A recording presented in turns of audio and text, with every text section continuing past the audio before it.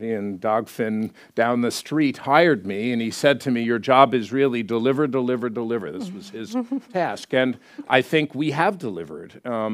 This year, we have crossed the 1 billion unique children that have been vaccinated by Gavi. But that's only one statistic. 1.4 billion have received vaccines as part of campaigns, 1.9 billion in terms of COVAX. And I think for me, the most important statistic is that we've seen a 70% reduction in vaccine-preventable diseases, which has contributed to a 50% reduction in under-5 child mortality, which is the statistic we usually use to talk about development. So I think it has been a very, very powerful effort. But I want to put one more statistic at the beginning on the table because I think in some sense for this conversation, it's the most important. As you know, during the pandemic, the routine vaccination numbers dropped. It was 30 to 40% March and April of 2020. It finished in 2020 with about a 4% drop. So the numbers had started to come back up, talking about a resilient health system. And we thought in 21 that we would get all the way back up, but Delta occurred, Omicron occurred, more shutdowns, and so we had another 1% drop. So net was about 5% drop, which is terrible given the importance of the systems. But the systems that were built delivered 3 times the number of vaccines in 2021. This is an extraordinary statistic because it wasn't outside systems, it was country systems doing this, and it showed how resilient those systems really were. It wasn't without cost. Everywhere in the world we had health workers that had a terrible burden and people burned out and were tired. But what it showed is we had built a system that really was resilient. We've gone from 59% coverage with our tracer vaccines up to over 80% at the peak. Again, there's been a drop. And 90% of people have access to at least 1 dose of routine vaccine. So this is the most widely distributed health intervention. And as I said, vaccines don't deliver themselves. So what we've seen is this incredible building of health systems. Thank you. And we will definitely have more time to discuss that and the learnings and what we can take from that experience as well. But I would also like to take this opportunity, Seth, to ask you if you could also put forward some of the challenges that you're seeing now and on the road ahead. And could you also pose a challenge to Norway as a donor country when it comes to the road ahead for global health? So, I think the biggest challenge now, we are entering a period of pan-epidemics. If you look at increasing population, if you look at the effects of climate change and migration, we are going to see more and more outbreaks. And we're seeing it now, with the largest number of cholera cases, outbreaks of hemorrhagic fevers and polio, all these different diseases. And so we as a world have to be prepared for that. And the world has been panic, neglect, and panic, neglect. And I thought, this time, a $12 trillion cost of a pandemic behind us, that people would have a longer memory and might say, yes, we need to think about the whole world. We have to help prepare. And I see signs of neglect occurring again. So I think the greatest challenge is in a world with polycrises is we can't go from crises to crises to crises. We need to deal with crises, multiple crises at the same time. And if we now pull away from global health because we have to deal with Ukraine or we have to deal with earthquakes or we have to deal with climate change, we will invariably see further degradation of society and increases in poverty, et cetera, because at the end, health is critical. When you have it, it's not a big deal. But when you don't have it, in a sense, nothing else matters. So I think for Norway, which has been an incredible supporter in global health, an incredible supporter to Gavi, I think the really critical issue is can we stick with it as we deal with challenge after challenge moving forward? That's what we've been asked at Gavi to do, is deliver, but we need our partners to stick with us to help do that. And there is a challenge now because all of a sudden, with the pandemic, everybody's an expert in pandemics, but we need to return back to who's able to deliver and what does it mean going forward. Thank you, Seth. I will turn to you now, Annette. Could you also share with us some of your reflections on the role of Gavi as a close partner for Norway's investments in global health in the past decade? And also maybe if you could say a little bit about the role of multilateral organizations and funds and mechanisms vis-à-vis the national institutions and the national actors, at the two different levels and the interaction of those two.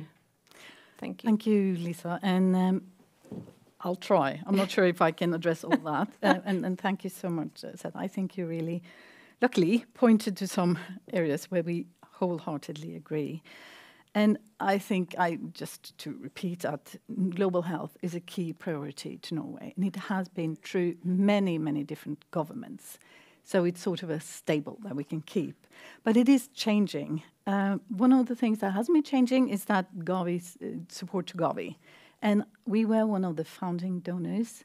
We are still, and I hope and think we shall be still one of the largest donors also in the future. And going a little bit back, Gavi was one of the mechanisms funds that was established to really give some strength to the Millennium Development Goals.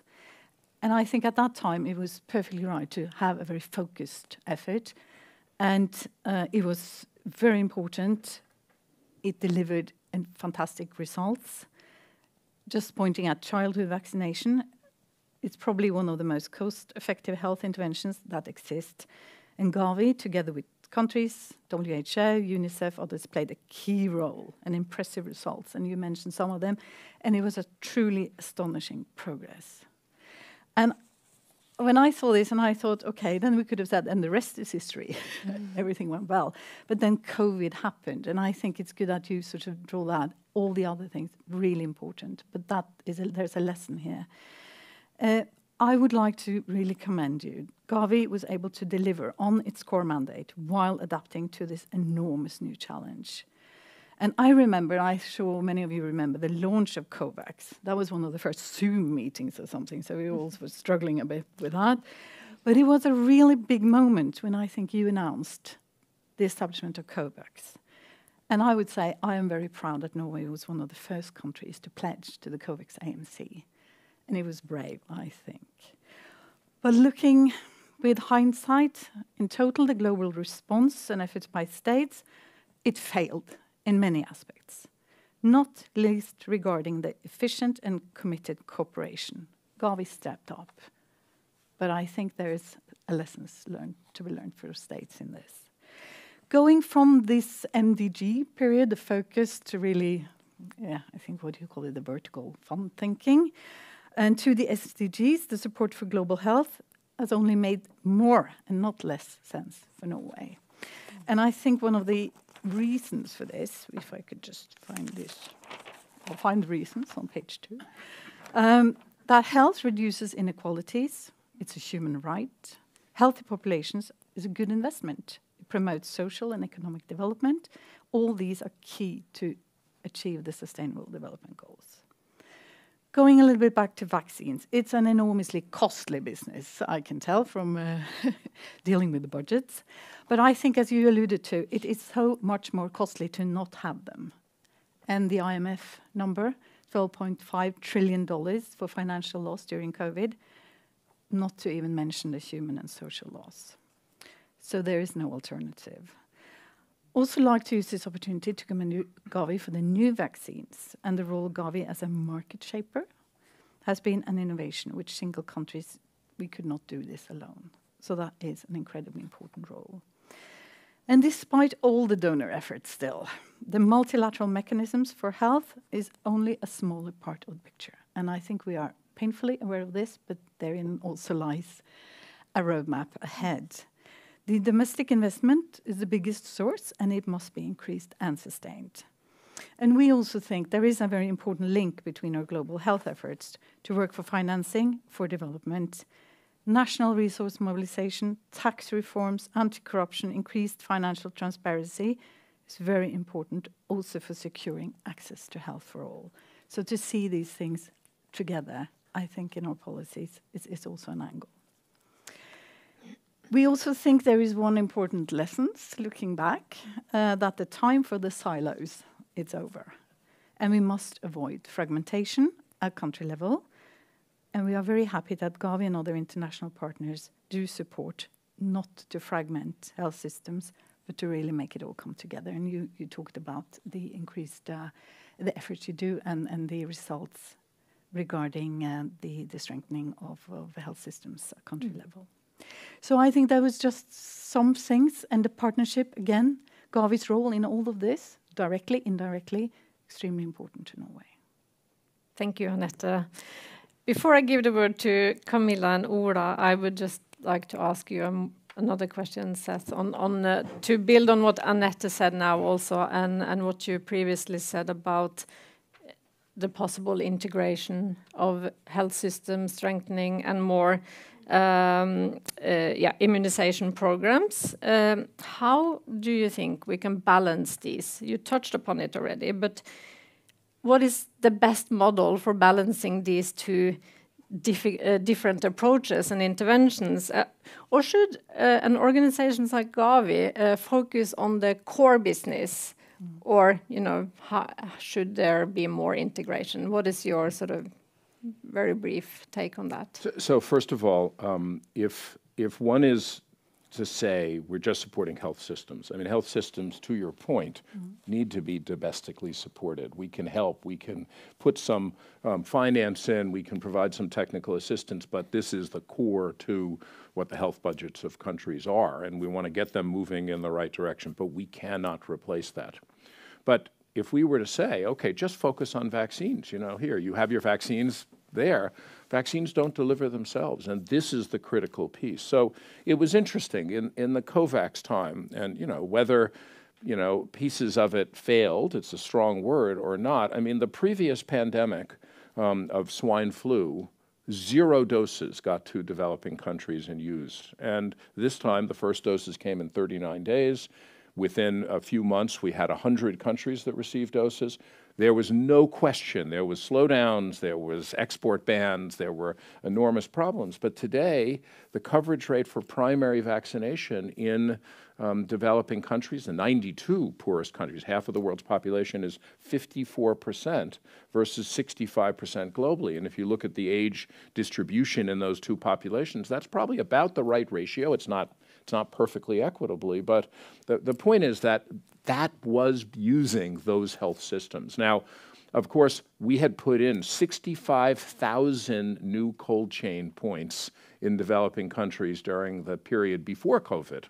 When COVID occurred, you use those systems. Now, we had to, because we ultimately had mRNA vaccines, we had to build ultra cold chains. So we had to add to it, we had to put different things in. But the point is, it's that investment in systems that sit there and that are used by countries that are what, really makes a difference. So I think we really have to not separate these two things. Everything is about strengthening the health systems. And the last thing I'd say is that the difference for what we do and many others do is that we look at universality. You don't go to a country and say, okay, we're going to introduce a new vaccine, but we're only going to give it to this part of the country and not that part of the country. I mean, we do if there's an outbreak of a disease maybe, but in general, we provide 100% support. That's not true for other interventions. And so the critical issue for us is to reach those 0-dose children, to try to extend that system out to the absolute last mile. And of course, that woman health worker, and they usually are women, that is who will provide services for other areas in health and beyond, nutrition and other areas, once those systems are built. So for us, it's this head-down, focused goal on getting those vaccines out there, measurable. We know where we're not succeeding. We have about 9–10% of populations that are 0-dose that are not receiving, and that's where 50% of the under 5 mortality is occurring, and 2/3 are below the poverty line. So let's work on trying to bring those people into the health system. I think that's the most powerful thing we can do. Great, thank you, Seth. Moving on to you, Camilla. The Norwegian Institute of Public Health do have quite a few collaborations with several national public health institutes, some in very challenging contexts, such as Malawi, Palestine. Could you please reflect on the role of these institutional collaborations for health system strengthening in countries, as well as for health security? Thank you. Can you hear me? Or have I turned it off? No. I think it's on. Can you hear me? Yeah. Yeah.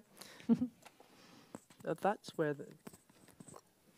It's difficult when you have a long hair. Thank you very much for inviting me here, and also for raising the discussion, the old discussion about the vertical and the horizontal approaches.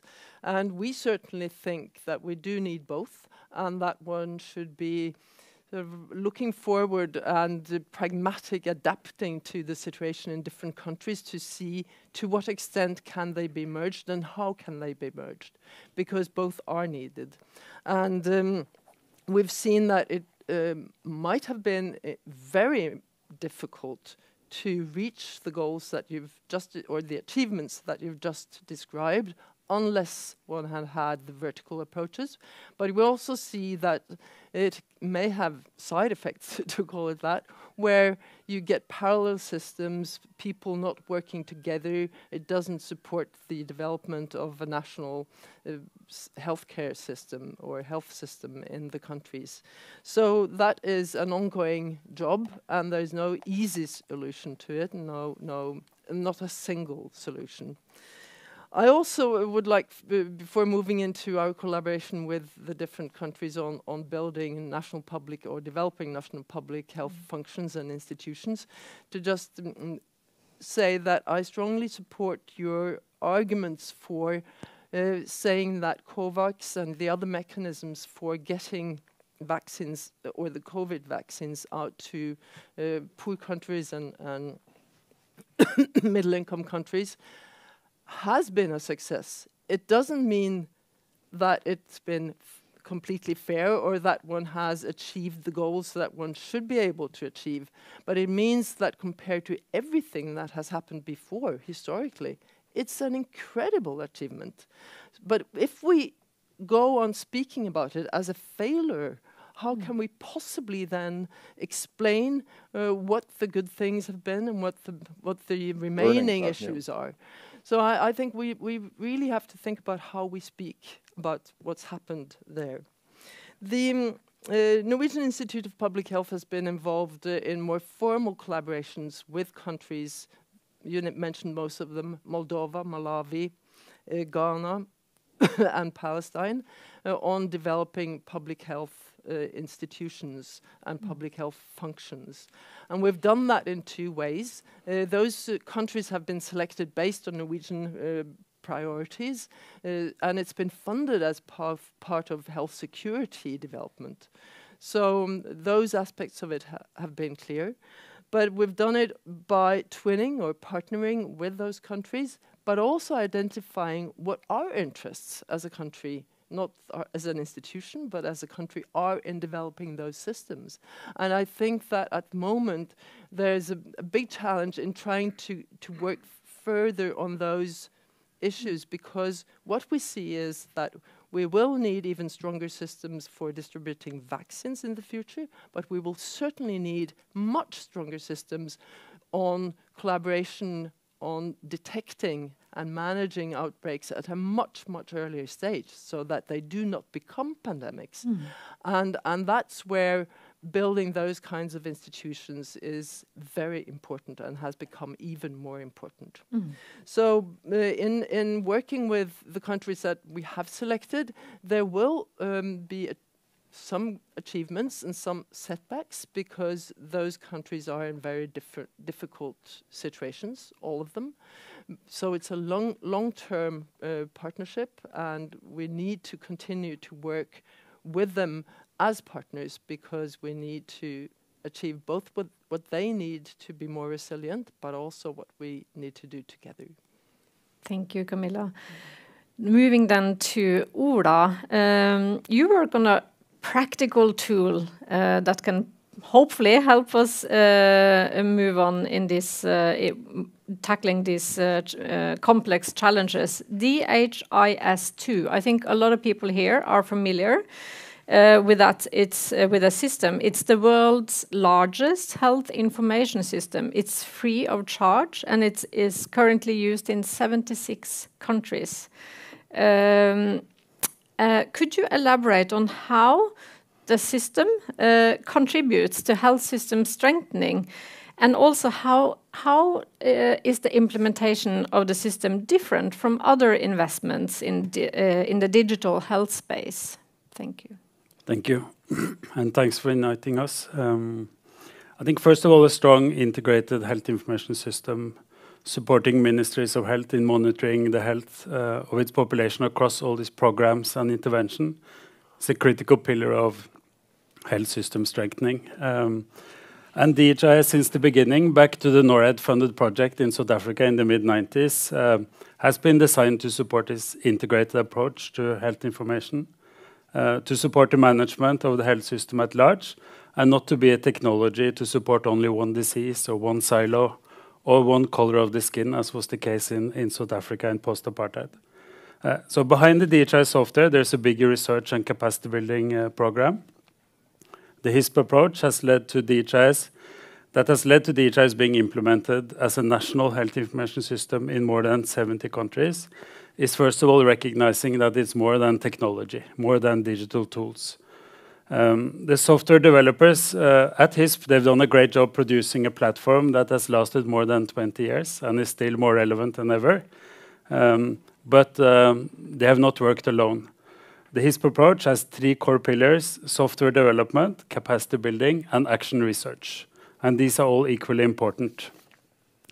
And they're important to us, not just at the University of Oslo and the HISP Center, but the whole HISP network. There are 17 HISP groups across Africa, Asia, and Latin America that are offering training, advanced support, and lifelong partnerships to ministries of health. And beyond that network of core partners, there's a thriving online community of practice with thousands of users and experts, all types of stakeholders that together build a space for experience sharing, innovation, and peer-to-peer support. So the DHIS2 platform has been designed to be flexible and configurable and allow users to configure the content without the need for a programmer. And we also invested a lot of time in providing good documentation, guidance, and training material to make it a low barrier to get started with the basics. And furthermore, the open source platform allows countries that have programming capacity to also develop extensions and apps on top of the platform to be able to tailor to specific country needs. And the HISP groups support ministries of health in building in-house capacity, their own core DHIS2 teams that can maintain the system over time and adapt to new and emerging needs. HISP groups also play a critical role in communicating then the feedback from the ministries back to the developers in Oslo, that then together compile a roadmap for DHIS2 platform that responds to the needs of the community, the countries that are using the platform. And the Action Research Program has over the last 25 years continuously worked with countries to strengthen health information systems through direct engagement in implementation and also solving problems together with the users. More than 70 PhDs from the Global South have graduated through this program, and the results from the research is continuously feeding into the software development and capacity building program. So all these activities contribute to building local ownership and human capacity within the governments, a strong foundation for achieving sustainable health information systems, critical component of health system strengthening. Thank you.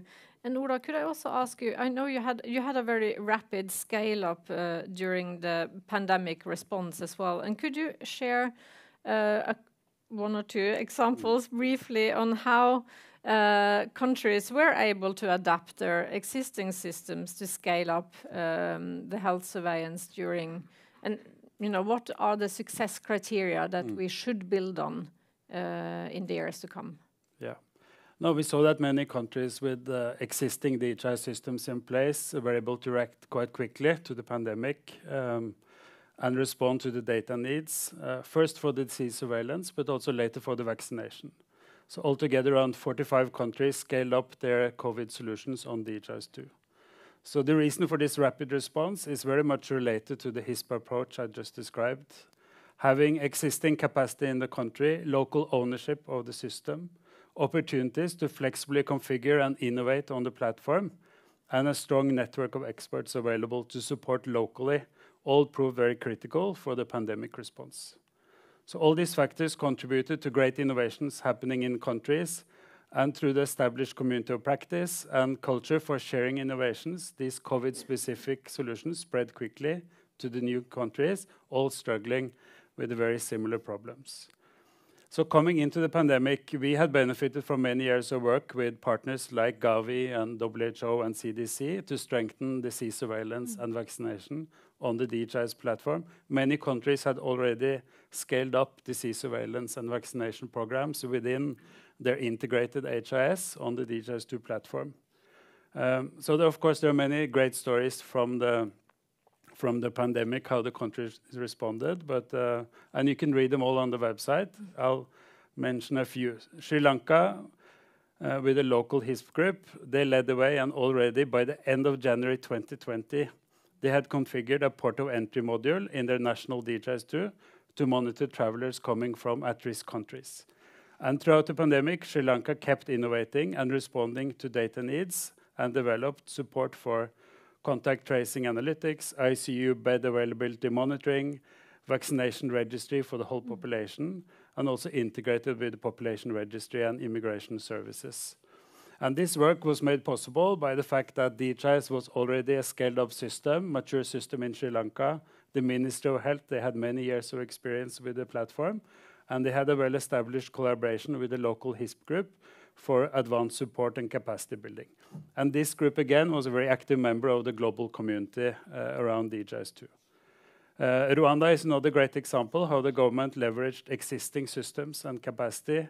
So in 2020, Rwanda had already 7 years of experience with case-based surveillance systems on the DHIS2 platform. And then the local HISP group worked with the ministry, quickly adapting these systems to the new COVID needs. So, and Rwanda implemented a complete paperless approach to COVID testing using Android devices at all the test sites. They integrated with the national lab to speed up the response time for test results, and set up a web portal where the public could log in and get test results online. So if you travel to Kigali, it's still operational. You go through a testing protocol and you get entered into the system at the airport still. Okay, thank you, Ola. These are really amazing, I think, developments that are happening and really reached scale during the pandemic. So, Seth, you and Ola mentioned already that you have been working closely with the University of Oslo on this as well. How can we continue to scale and also make sure that these tools do strengthen the health systems at the national level? And what data are we missing at this point? So first of all, and I think Camilla made the point, you need both systems, and we also need the diagonal, and this is really important. And I think, DHIS2 is an example of this. So it is a system that was set up. You can call that, a vertical. But what we did is we said, okay, we need to make sure that if we're going to have immunization information, it needs to be part of the national system. And so in 40 countries, we supported a module to bring immunization into the system, and then it's adapted for COVID. So it's really about doing both things. And this is how you ultimately build a system that can meet the individual needs, but is brought across things. So I think, in a sense, it's been very remarkable. Both us and the Global Fund have, been supporting this because we see the power of it. Now, where are we going? When I give public talks, sometimes I put in one of my favorite slides, which is the slide of a very detail-oriented Indian bureaucrat, and he's sitting there, with a book, and there are books piled up behind him, and he's writing all the information down by hand, and he has 2 cell phones sitting on the table, and he's not using those. And I think the next generation issues that you're now seeing now is going to be how we make sure every health worker, even at the lowest level, is fully empowered by using that data, having information both to help them when they come across cases where they don't know how to do that, but also how they can get help and refer and do those activities. So it's going to be the integration with the national system down to the local system.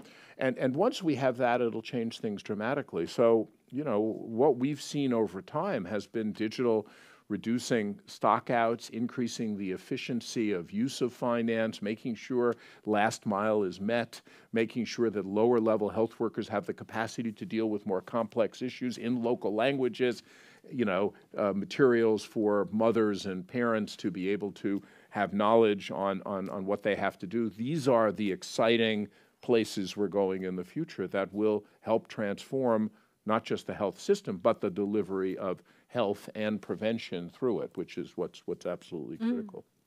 Great, thank you, Seth. I will actually soon open up for some questions from the audience, but I will just let Camilla and Annette, do you have any sort of, you know, last very brief comments before we move to the questions on you know, what needs to be prioritized in the time to come? Camilla and then Annette.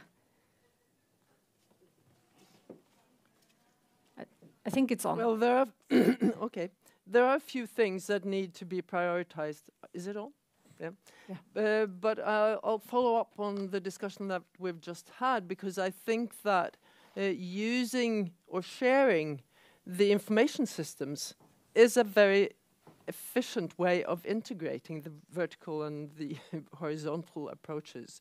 And the examples that you just gave and the ones you gave, they show that that is a good way of doing it. It's not the only one, of course. You need governance and you need the will to do it, and etc. But for example, I got this example from the people at the Institute telling me about how the system in Malawi doesn't work because there are 3 different people collecting the same data. And if you want them to do that more efficiently, they certainly have to share data, and they have to access each other's data, and they have to do it together. So by using a shared information system, that's one way of working towards that goal. But lots of other things. Thank you. Annette, lots of other challenges. What do we need to... I think it's on. Yeah. Thank you. Well, I'm not going to give you the answer to that, but I just thank you so much. And it's been really very interesting to listen to. And I think in many ways we are talking about now we evaluate what's the next step. And I think as the dust is beginning to settle a little bit after COVID, I mean, at least we here, I have the luxury of thinking it's over, at least. I think there are 3 things I'd like to highlight. And first of all, as we mentioned, the lack of established mechanisms for efficient global cooperation. That led to delayed response, a lot of ad hoc initiatives, and more fragmented responsibility and efforts. And I'd like to underline that there were many states that did an enormous effort. And Norway, I would certainly highlight, at the time we had a political leadership that was deeply committed, that made it a huge priority that Norway was going to be visibly supporting and doing efforts to support also the international community and poorer countries. So that's not where the failing was. In my view, the failing was that the global community of decision makers didn't come together. And that was partly because they didn't have somewhere to come together really at the time. So the effort was there and it was beginning. And I think to build on what we actually achieved through partnership at the time, that was important. So to strengthen that, what we finally started to get together on, and to make sure that we have these mechanisms in place, and you can count on Norway's support for that.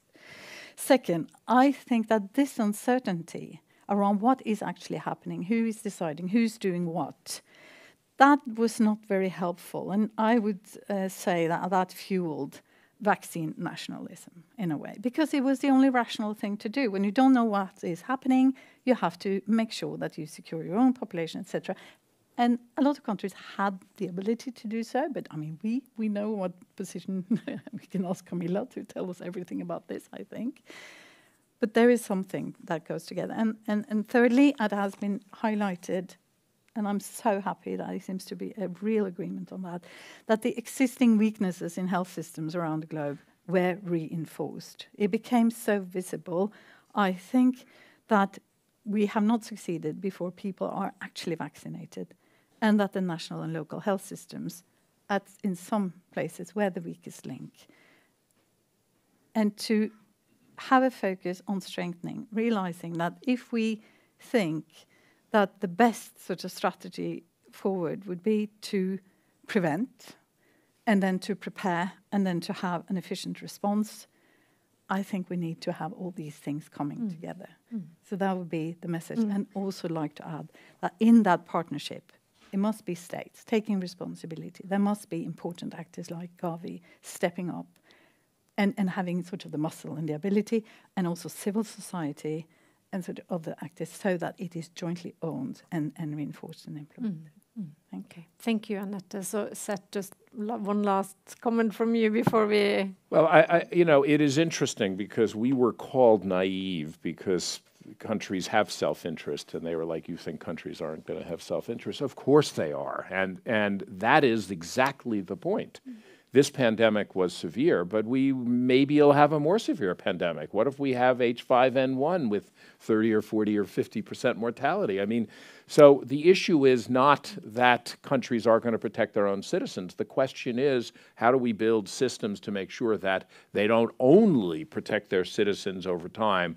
What the original model, which people misunderstood, was let's try to get the high-risk populations vaccinated around the world. But of course, a political leader says, I want my high-risk populations vaccinated. The question is whether you have to have every one of your lowest-risk populations vaccinated before anybody in the world gets their high-risk populations. And that's the change we have to have. But it also means building systems because, you know, you may have political leaders, and there were many, I don't have to name them, during that time who said, you know, the hell with the rest of the world. We're just going to support our country. So what you need then are other systems. That is distributive manufacturing so that we have more capacity to produce in different places, and making sure that there are alternate systems. And of course, one of the hardest things is to make sure the trade system works and we don't have export bans and, you know, blockages of raw materials moving, which paralyzed everybody. It wasn't helpful in doing that. So these are the lessons learned. And the critical thing for me is we have to make sure we, you know, look at the good things, but also learn from the bad things with an honest conversation about what held us up so we can do better next time, and there is going to be a next time. Thank you, Seth. So, yes, I will now open the floor to see if there are any questions to the panel. I'm sure there are. We have a few minutes, so I will have to ask people to be brief, and then we will have a little bit of time to come back. So we have people with microphones here in the room. Yes, please. And could you just say your name and also your institution if you represent one? Thank you very much. My name is Katarina Storang. I'm from the University of Oslo. So, of course, Gavi has invested a lot over the years in health system strengthening. But as has been discussed in the literature and elsewhere, health system strengthening isn't just about addressing bottlenecks in service delivery. It's also about ensuring that public health authorities have the ability to balance competing health concerns and to finance those sustainably and take public or political accountability for those decisions. Now, I've heard Gavi speak a lot about country ownership, but when you look at the dedicated support that Gavi has given to health system strengthening through its grants, the majority of those are channeled through international partners, and also country voices have been excluded from the reviews of the effects of those grants on country health systems. And similar concerns about power asymmetries between donors and recipients have been raised in relation to COVAX. And so I was just wondering if you could comment a little bit on how Gavi is addressing this issue, which is really at the forefront of people's concerns at the moment about power asymmetries. Thank you. And then I think we will give it, I saw one more hand actually, and that's what we have time for. I'm so sorry, before we have to wrap it up. So, Tore Godal. Yeah. So I just say that this discussion has been with us from the start of Gavi, and we have always been hunting for the diagonal approach that Seth mentioned, namely to get the results, but then to provide the support in as a flexible way as possible. And the first experiment we did was that we paid countries for $20 for each additional child immunized, and then that money would just give to the ministry or to the government, and then it could be used the way they wanted. Now, 40% about of the Norwegian health system is results-based in that way. But as we know from Norway, then it's tempting to over-report. So that happened, and we didn't have a system in place. So that experiment, it should have been done by UNICEF and WHO at the country level, should have actually been certifying the data. But when it's not your money, you tend to take light on such issues. So it failed. So, but when you are an experimenter, you also do experiments that fail sometimes. But I think the diagonal approach, and we heard an example of that here, is very important, to always look for that type of approach. And I think, for example, when you have a system in place for diagnosing one disease by bringing blood, as they do in Uganda, from newborns to a laboratory for testing HIV/AIDS, obviously you can use that system to build in other aspects as well. That's an example of diagonal approach. And I think Seth has also mentioned now the question of Gavi going broad-based to reach the last child. So I think one, by being a little bit more granular than using the term health system, you can actually then achieve to make these kind of diagonal approaches that will be very important. Thank you. Thank you. So I think comments and questions mainly to you, Seth. So I'll give you a few minutes to respond to that. So I think that the question is, when Gavi started, and you heard one experiment where the money was just given to the country, we also provided the health system's money directly to governments. And what happened was we ended up with a number of countries having misuses in their systems. And at the end of the day, what we heard from our donors was, yes, we have some risk appetite, but we also have a problem. If we start having misuse on the news all the time, it'll be difficult to provide resources. So at the end, we had to create a system that allowed controls to be put in place. And that has been challenging because at the end, you know, the way the Gavi system works is you get some support when you're in your poorest state, but as you get wealthier, you pick up more and more of the cost until you eventually graduate.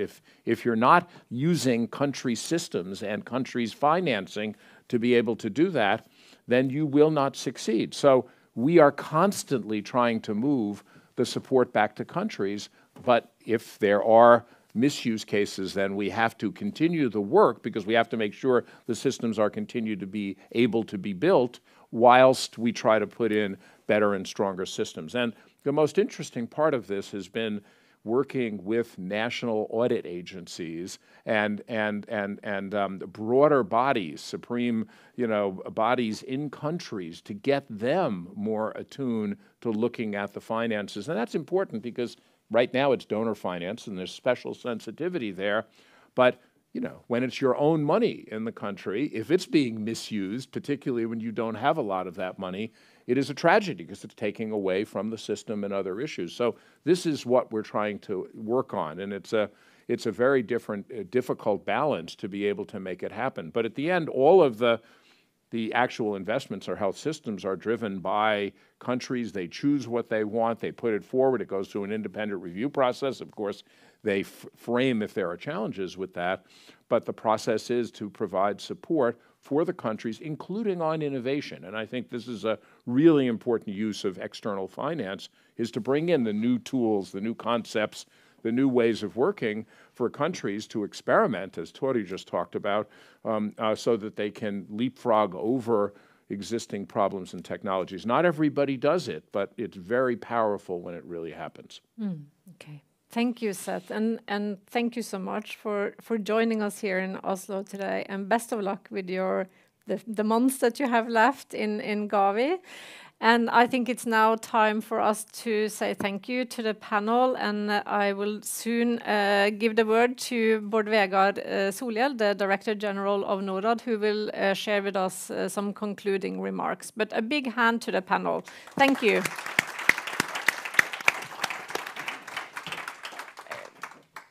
Yeah, I guess we can just take our seats when, yeah, thank you. Feel free, do that. So thank you to the panel for a really interesting conversation on these big and complex issues. But allow me also a special thank you to Gavi as the long-standing partner you've been for us. There's one number that I almost always use in speeches. Actually, last time was yesterday. And that's the number of halving of child mortality from the turn of the century until now. Because if you're going to just take one number to explain that the world isn't, that it's not falling apart, that's not the main story. The main story is that the world is a success, that we're doing progress. It's that. And there's another number you didn't use that, but that's the estimation you've done, of future lives saved by Gavi vaccinations, more than 16 million children, which is an amazing achievement. And sometimes people say, numbers, that's, people tend to say, figures and numbers, that's something else in opposition to people. Well, I disagree. Numbers are important because they tell stories about real lives, real people. And in this case, real children. And these children, they live to tell these stories. And it's probably the most amazing achievement that we've done in international development the last few decades. And also maybe I'll take the opportunity to just stop a little bit at Norway's contribution to this, which is, of course, we know have been important, and in two different ways. And of course, one of them is, as usual, money. We've funded Gavi and other partners in this period, actually, and as I usually do, I looked at the numbers also here before I came here, and if you take the last 20 years, largely speaking, global health has been the biggest thematic priority in Norwegian international development, which goes to speak of how important it has been for Norway. And Gavi has been, the last few years, one of Norad's biggest partners. But the other one is brain power, I think. And so a few names have been mentioned. Tore, and there's this term, and the Norwegians will know it, Norgesvenn, right? A friend of Norway. It's a term we use about people who are not very famous in their home country, but they can become big in Norway. Like Bonnie Tyler or Leonard Cohen, classic examples. Well, Tore Godal is in a way the opposite. Because no one knows who is in Norway. He's not famous at all. When I ask people, they say, do you mean Bjørn Tore Godal? But in international development, he's a celebrity. People will ask me, how's Torre? But they have no idea about this football player in Manchester City or other Norwegians. But they know about Tore Godal. But of course, there are many others, former politicians, Gro Harlem Brundtland, Jens Stoltenberg, Jonas Gahr Støre, Dagfinn Høybråten, people in the civil service in the Ministry of Sigrun Møgedal, or Annette Jonan Røttingen, or on Per Fife, Lene Lote, and from other institutions. You saw some of them here, Camilla and others, and also from our academic institution. There's probably no single field where a cluster of people in Norway has played an international role like that. So I think we should take pride in that. And allow me just also a last comment on health systems. I'll not go into the conversation here, which is good. I'll just leave behind at least the reasoning for us, and I think also the ministry, why the ministry has made this a big priority. And simply that the best crisis management is a good system. And I think it's not only for health, but we learn it again. I mean, there's a reason why we have a crisis plan in every institution and why we train. There's a reason why we invest in security and defense, right? And there's a reason why we should invest in health systems, because it's the best way of dealing also with a health crisis. And countries who dealt pretty well with the pandemic learned that. We built on good institutions, good services, a good system. And we also learned from the pandemic that we have to build good national systems, but we also, for some issues, we need good global systems, because some challenges are truly global. And dealing with a pandemic, working with it, will be a truly, in essence, global issue. And it has also that to it that every country in the world has an interest in dealing with the pandemic, but no one has an interest in, on their own, spending the money. So global solutions is part of that.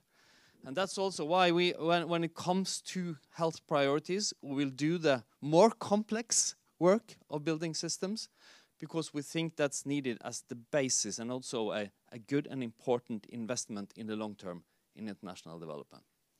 So again, thank you for enlightening our conversation, for taking the time to be with us, to all the panelists, and a special thanks to Gavi for a long-standing cooperation. Thank you.